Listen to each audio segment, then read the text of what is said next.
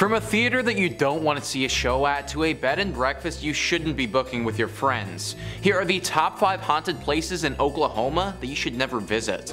Number 5 on this list is the Thunderbird Youth Academy. The Thunderbird Youth Academy is located in Pryor and is deeply haunted with the ghosts of students who have long passed. Back in 1942, it suffered a horrible tragedy where a lot of the children staying here passed away. Back then it was an orphanage, and it was still years before it would become a military school. It got hit hard with a devastating tornado that the building simply wasn't ready for. Tons of the children who lived there perished due to the storm, and now their ghosts are said to linger here. Stories where people will wake up in their beds and find literally other children lying in them staring directly at them are far too common. These stories also don't even factor in one of the most famous ghosts there, Hector. Hector is a young boy who haunts the 3rd Platoon building. Hector's story is far more graphic than the other children who died.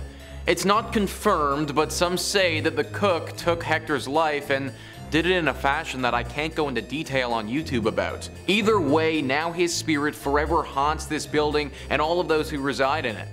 I personally would never want to go to military school anyways as a kid, but having it be haunted would make it even worse. Number 4 on this list is the Tulsa Theatre. It's weird how some places attract ghosts and spirits more than others.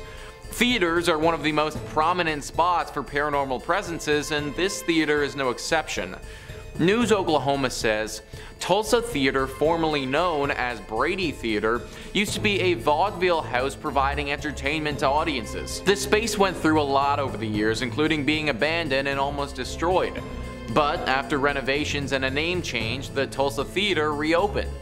Legend is the space is haunted by an Italian opera singer named Enrico Caruso. Caruso took in the sights around town while in Tulsa to perform. He wanted to see the oil wells and how they made them, said French. And as they came back, it was raining, it was cold, miserable, and the car broke down. Despite already being sick, Caruso made the journey back on foot in the rain to give what turned out to be his last performance ever. He had a great performance according to history, French said. It was one of his best. Standing ovations in the whole 9 yards. Unfortunately, after returning to Italy, Caruso died. French said many say Tulsa caused Caruso's demise, and that's why it's believed he haunts the theater. Even Caruso's manager named Tulsa as the reason for his death. But it goes deeper than just Caruso. When it was the Brady Theater, the building is rumored to have played a role in the 1921 Tulsa Race Massacre. I mean, it played a huge role. It housed some of the victims. There are rumors they died inside and some other horrible things that happened to them, French said. We actually captured electronic video phenomena evidence that almost confirms all of the stories there. The Tulsa Race Massacre was a horrible display of hate and racism. On May 31st in 1921, a bunch of white residents who had been given weapons by city officials attacked a bunch of black residents. This incident lasted over 24 hours and saw more than 800 people get injured and at least 36 people die. A horrifying tragedy that never should have occurred. It's no wonder that any place tied to this incident could be haunted. Number 3 on this list is the Hex House. Yeah, that's right guys, this place is literally called the Hex House, so it's no wonder why it's making the list. News Oklahoma says again, so this is something we feature in our serial killer tour. The new Hex House is inspired by the home that used to belong to Carol Ann Smith. French said the original Hex House, located at 10 East 21st Street, has negative energy attached. I mean, the things that she did with her nephew. They were dumping hot water on people that lived in the duplex next to them. There's also that whole history of her keeping those 2 hostages in the basement and kind of hypnotizing them, putting hexes on them. Yes, it's insane, said French. Claims of windshield wipers or stereos going on while the car is off are frequent if parked nearby. French even says they tested the theory during a tour and claims she never did it again. We turned the bus off, but then it wouldn't start back up. It wasn't until a lady said she called Carol Ann a bad name and then she apologized. As soon as she was done, the bus came immediately back on, French says. The reason this house is on the killer tour list is due to what went down in 1928, guys.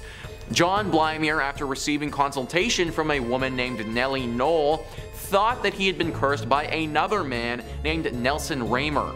John and some of his friends broke into the home, which is the Hex House, and then brutally killed Nelson. After they did this, they tried to set the house on fire, but it actually didn't burn. Since then, it's been a hotspot for ghosts, specifically that of Nelson Raymer. Number 2 on this list is the Stone Lion Inn Bed and Breakfast. This is definitely not the Airbnb you want to be booking for you and your pals for that relaxing weekend getaway you've been picturing. Travel Oklahoma says, stay at the Stone Lion Inn Bed and Breakfast in Guthrie at your own risk, as a mischievous ghost child has been seen and felt throughout the home. The spirit, said to be that of 8-year-old Irene Houghton, has been known to squeeze the toes of sleeping guests or even crawl into bed with them. The eerie tap tap tap of a child's footsteps has also been heard leading from the 2nd floor to the 3rd. According to legend, the 8,000 square foot home was where the child met her fate when a nurse her with cough syrup containing them. The family later moved on, but little Irene refused to leave. After the Houghton family moved out, the home changed into a boarding house and then a funeral home. Paranormal investigative teams have encountered several other ghosts, including a strong male entity who lingers in the basement where the morgue once was. Through the years of people staying here, there have been tons of reports of sightings and interactions with ghostly entities. As mentioned, it's pretty normal to be visited by Irene, the ghost of the young girl who passed here. A bit of a rarer encounter is that of a ghostly music box though. The owner, Becky, has come out and said, "One of my guests just the other day came out of this room and said all night long I heard this music box."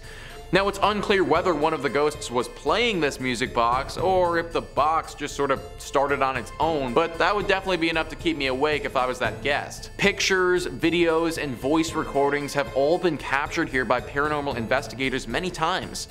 It was first investigated by a paranormal specialist 18 years ago, and since then it's been a hotspot for all ghost hunters alike to check out.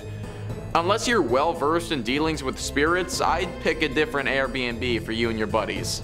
And number 1 on this list is Guthrie's Boys Home. This site started out as an orphanage in 1923 when it was built. Now, becoming an orphan would truly be a horrible experience that I can't even begin to understand, but I can guarantee you that it would have been far worse if you got sent to this orphanage. That's because of the horrible atrocities committed here. There is no denying that the maid who worked here back then was sick. Mentally sick, deranged to a point where she felt a desire to these young orphans. It's believed that she would often abuse these innocent children in any number of ways. Now this isn't confirmed, but these are rumors. It's also thought that she even took the life of a few people while she was working here and made it look like an accident. This all culminated one day when she finally took her own life by jumping out of the bell tower and falling to her death.